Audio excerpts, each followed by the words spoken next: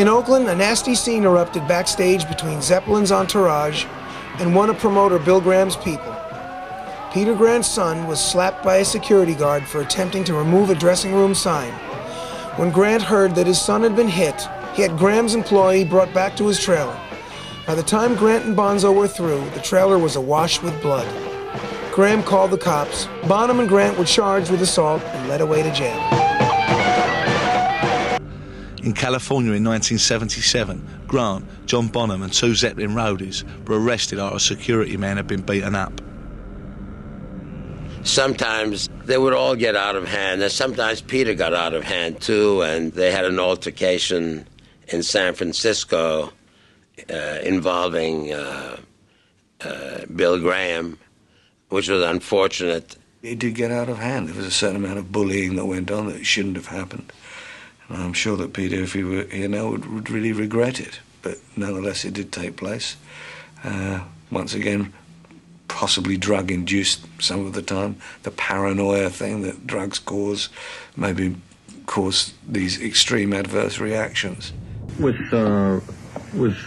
Robert, obviously what was unspoken, but what was in the air, that the last time we had seen one another was at a negative situation a few years ago backstage at Day on the Green. He was not involved in it at the time. That was a 2-day event. On the second day, I was not feeling good about what had happened to our personnel.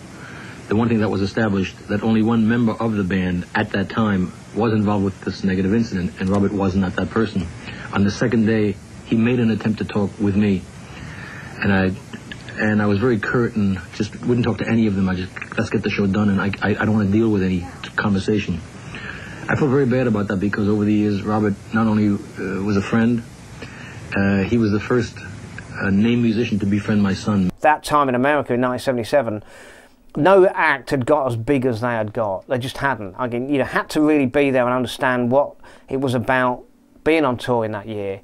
You know, they swept the country, but backstage, it was getting out of hand. And I think the arrogance of Led Zeppelin could have cost them dear. What happened in America with Billy Graham, who was the promoter, you know, who brought Zeppelin over, and you know, he was the guy to have doing a show. He was the biggest promoter in America, and after one of their concerts, and the whole thing goes, there was a big argument over someone's son, and Peter Grant was involved, Bonham was involved too. The Zeppelin, I think a security guy and one of their techs was involved. There was a huge, big fist, all-out fight outside their dressing room.